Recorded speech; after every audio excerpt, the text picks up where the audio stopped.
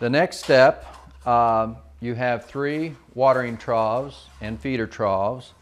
They are all sealed, so all 3 can be used for water if need be.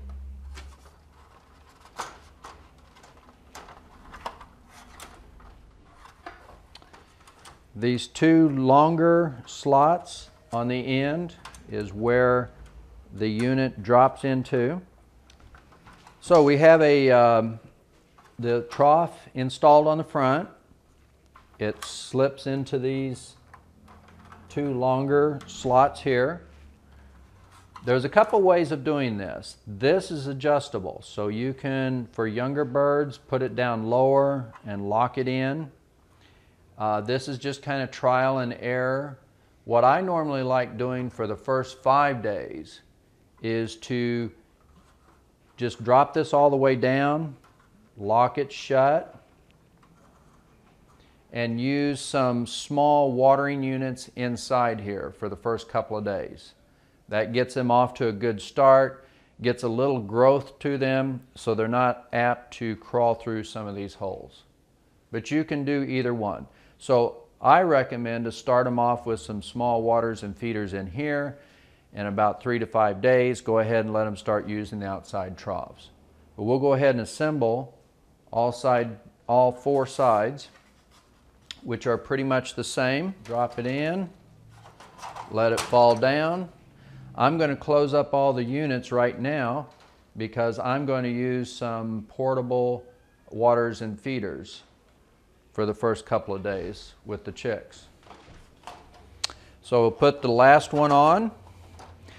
If the trough will not go into the long slot on this side and the long slot on this side, it's because the plastic partition has moved to the back a little bit. Just move it on up to the front snug so the back slot is open, so this hanger will go right into it.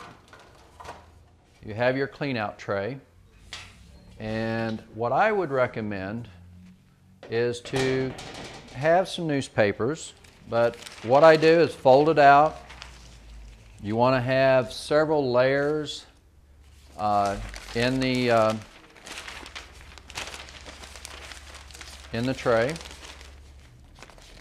and it's always important to kind of make sure they lay flat, because if they're up too high they catch the wire and it rolls it all up. And another thing you can do also is to take some hydrated hot lime or hydrated lime. This is the lime that you put on a garden or whatnot, and it'll absorb moisture and the smell, and it also kills germs. So 3 things it'll do.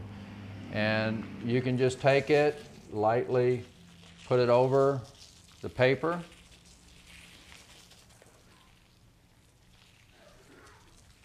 usually a cup is good enough, and then you take the unit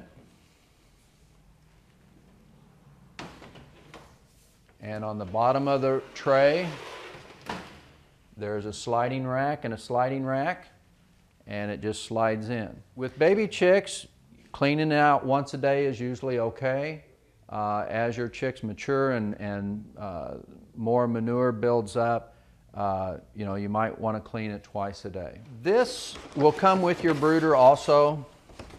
This is a substitute for newspaper. You get 1 of these as a trial offer. That's what this is. They use it to wrap some of the equipment in, but you can also use this if you want to. But basically, again, it absorbs moisture and kills bacteria. But again, this is just to be used 1 time. I normally have not used it because it's folded, has creases, it's hard to lay down, and it gets caught up in the unit, so I prefer just to use newspaper. And then the last thing we have are the tops to the unit. You have 2 tops, and they go on the back. And then you have the front. They interchange, so it doesn't really matter which one you use for the front or back. And they've got a little lip there, so they kind of stay secure on the unit. So if you're wanting to get into the unit, you can do this to kind of feed or water or look at your chicks. So before you're ready for your chicks, the day before, or before that even, you need to test out the unit. You need to get it preheated to make sure it's at the right temperature. Again, this unit is designed to raise chicks for the first 2 weeks and really not up till over 4 weeks. You'll want to plug in the unit. So I've plugged in the unit, and as you can see, everything's working properly. We have the night light on, and then we have the bulb indicating that we have heat and the elements are working. So you'll smell a little bit of smell the first time you set up the unit, and then if you've had it in storage, you'll have chick dust on it too. That'll burn off and also create a little bit of a smell. So that smell is normal until it gets heated up and burns that oil off or the chick fuzz. So what we will do next, we want to put the tops on. So we have the unit heating up. So what we're going to do first of all, we just put this wafer, the unit about halfway in the middle. We're going to heat it up and see where we're at, if we're too hot or too cold. The unit should be inside. It should be either in the basement or an extra room or garage or a shed that is pretty tight. Normally when people are starting baby chicks, it's in the spring or late winter, early summer when it's still pretty cool, and also depends on the area that you're in. The room probably shouldn't be lower than 40 or 50 degrees, typically. But the most important thing is not to have a draft. The other thing, location for your brooder. You would want to make sure if you're using it in a shed or a barn to make sure that you put out rat poison for mice or any rodents well within a month or 2 months before that, and that you've continued to put out poison. You want to make sure that you do not have any rodent problems, because they will come in and clean out the whole brooder within a night. So it's important to make sure that that's a pretty tight building. So we've done a test. We've let this heat up for about 15 to 20 minutes. And right now it looks like it's at about 90 degrees. So what I want to do is loosen the wing nut and turn it counterclockwise to increase the temperature. So I've turned the wafer 2 times, and then I've turned the wing nut to lock it in place. So it's going to heat up a little bit more. So we're going to wait another 15 or 20 minutes and see if I can get the temperature up to 100. And then also I want to make sure that the floor is up to 100 also. So now we're coming back, looking at the brooder. Perfect. It's right at 100 or 99. That's exactly where I want it to be. Now this one is a little over 100. So I'm going to maybe adjust this to try to make sure that the temperature that I'm really wanting is on the floor level, to make sure it's right at 100 back here.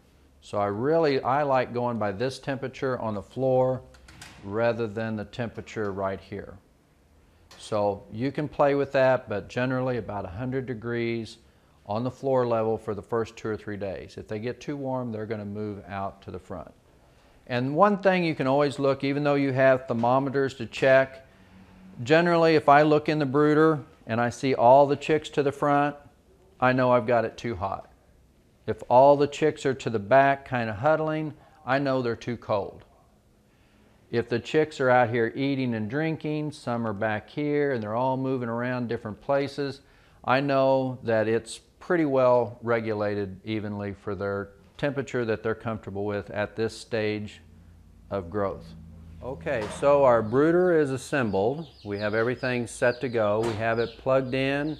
We've tested it out. We have the temperature about where we want it.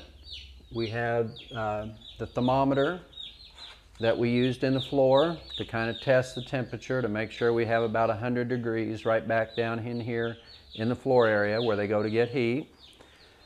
So we're going to set up the brooder to get the chicks started. There are two ways to approach this. We have feeders and waters. They can all be used for waters or feeders. They're leak proof. For the first week though, I like to use these little units here. And the reason for that is chicks do have a way of getting through these little holes if they're not adjusted just perfectly. So what I like to do is adjust these all the way down, close them off, not even use the side feeders for the first 7 days, and use these types of items for the first 7 days. So I want to just station some waters into the front area of the brooder, and we recommend to put real warm water in the jugs to begin with, because when the birds come in, they're ready to be warmed up, and that's another way to warm up their bodies real quick with the heat. Want a couple feeders to put in. And for the first day, I like to take some soft paper towel with some chick starter on it and just kind of put it off to the side. Next thing we want to do is take our chicks. They usually arrive in some kind of a box similar to this. And you take your chick and just quickly dip their beak in the water so they can find the water, know what the water is all about. And you can see they find it out. They find it real quick and like it, so they go to drinking right away. And it's just a real quick dip. So now we've dipped all the chick's beak in the water. We have the unit all set up. And now what we want to do is put the tops back on.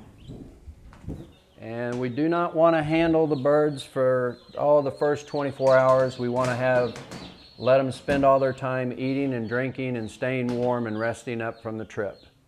And then after that, children or yourself can pick them up and touch them. But for the first 24 hours, you just want to make sure that they're okay, they're not too cold, not too hot. And again, this unit should be put in a room where there's no draft or wind, a basement, an extra room, shed, that type of thing for the first week or two. So this is the complete brooder that can be purchased from Cackle Hatchery and works real well to get your chicks started the first 1 to 4 weeks.